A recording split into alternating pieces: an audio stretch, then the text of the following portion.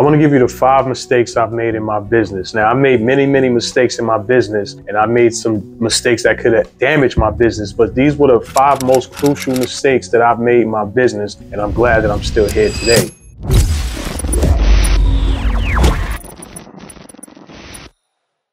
So the first one is, being that I thought I was I didn't think. I knew I was a very good technician. I had all the certifications, every last certification that you could have on the market when it comes to fire alarm and security, from every manufacturer, from every particular system out there. It didn't matter. I had every certification. I was very good at what I did, troubleshooting, fixing them, installing them, programming them, and even upselling these systems came easy to me as a technician. So I thought I could do this on my own. Little did I know that being a technician is only, I was gonna say 10%, but no, I wanna say it's like 5% of what you really need to know, because you could always hire somebody who has those same set of skills and whatnot to do the job that you need to do. 95% of what you need to know is business, sales, marketing, how to get yourself in front of people so that way you can convey your message when you're actually, what type of message you're gonna be sending out there, what type of post is gonna convey your message, how are you gonna send your message. So all of these things that I had no idea of what to do. So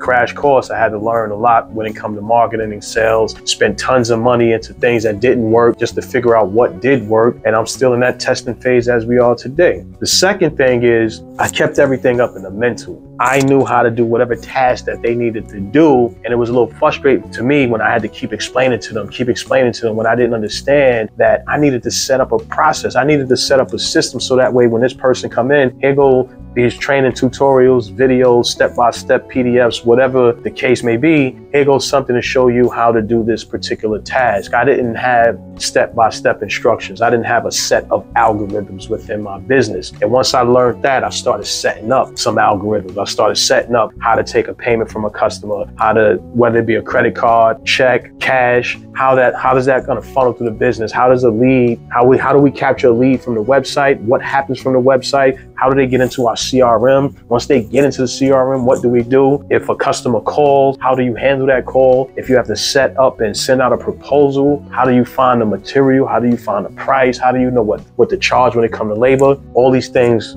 I had here because I was up doing everything by myself. So what I had to do was I had to step back and I had to create some process. I had to record some videos of me actually performing whatever task that I need to delegate to somebody else. And I had to actually write it out. And I actually put together some PowerPoint presentations. So that way, when a person come in, now I have an onboarding training process. If a salesman come in, now he has the sales prospectus where he can look at how securities sell their work, how they sell their business, how they convey their message to their customers so they can read it, feel what the culture is of the company, and then put that with their, emotion and feelings and their personality, and then go out there and help the company, become bigger than what it is. Now, the third thing is I had no idea how to market. And when it comes to marketing and when it comes to sales, two different things, right? Marketing is you trying to figure out how to convey your message. What I mean by that is you're trying to find what the pain points are that the customers you're trying to serve. For me, and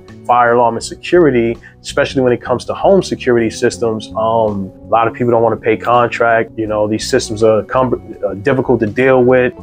They don't know how to add sensors. Sometimes the batteries die quicker than what it need to be. So there's a lot of different things that these customers have when it comes to dealing with these home alarm systems. So what I have to do as a security provider is provide solutions and not just say, here go a battery that'll last 10 years. No, I'm going to show you through video, through my messaging, through my, whether it be posts, blogs, however I convey my message out there online, digital, postcard mania. I also send, digital print ads to inboxes or mailboxes across the 5 boroughs and also up where I'm at in Rockland County. So I'm hitting all these different areas so that way I could figure out how to convey my message. That's marketing. So I'm gathering up all my intel. How do the customers feel about these products and services? And then I'm creating solutions on top of that so that way I can convey my solution as the message that we do it better. We know what we're talking about. Here's how you can make your system better. Here's my opinion on this company and things like that. So that's what marketing and sales is, a totally different thing. That's how you set up your funnel. That's how you figure out where you run a marketing ad, what's your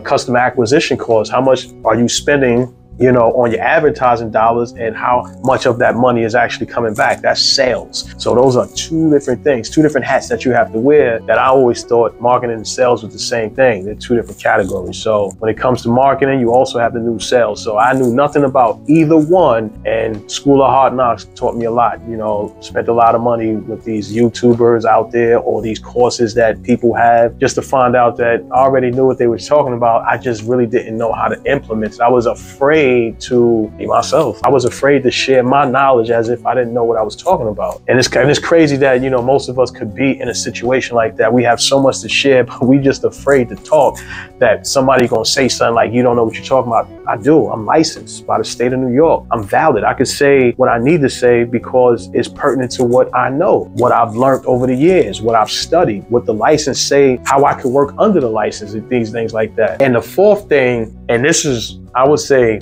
this right here damages any business. The fourth thing was I was spending too much money. Now, what I mean by that is I thought I was marketing. I thought I was doing sales. I thought I was actually spending money on Facebook ads, Google ads, and it was actually doing something for me. It wasn't doing anything. I was just shitting my money away. I was really just spending it and spending it and spending it, not really understanding the analytics, reading the data, understanding the details. Like I said before, customer acquisition costs, I didn't know how to calculate that. Now I had to sit down and figure out, if I spend $1,000, how much am I going to get back in 30 days? I need to at least get back $3,000 to $4,000 in order for me to spend $1,000. So if I could get $4,000, $3,000 off $1,000, so that means every $1,000 is potentially $3,000. So that's how you will calculate your cost. So that means you need to spend more to make more. But if you don't know that and you just out there spending ads here, spending ads there, spending ads there, thinking that it's going to work. No, you need a strategy, and that comes within marketing and sales. So you build your strategy when you gather your information when it comes in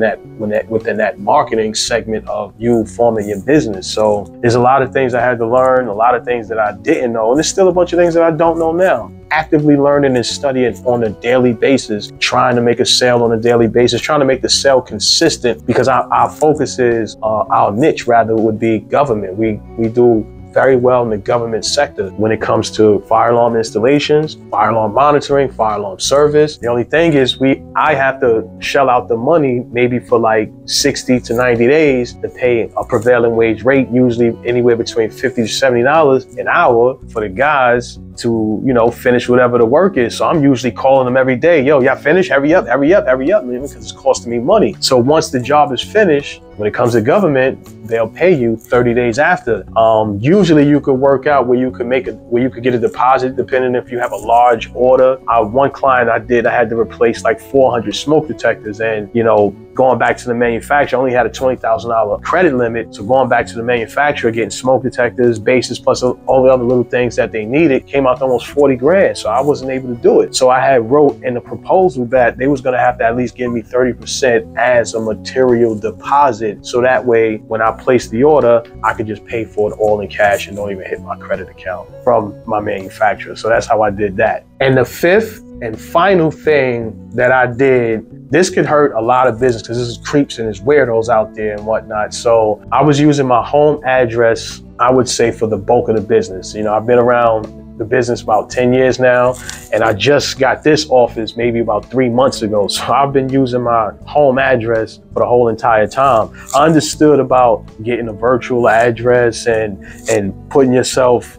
just paying for that virtual space and whatnot, or even like a WeWork space like that. But I just couldn't squeeze the money out and how I was running the business. At the time I had about, you know, I was up to 6 guys, payroll was huge. I was spending too much money, like I said before, and I couldn't even afford $100 a month to get me a virtual space. So I had to cut my expenses, fired some people, hired my wife, got my man, got my nephew, got my 2 nephews that's running the field doing the technician work.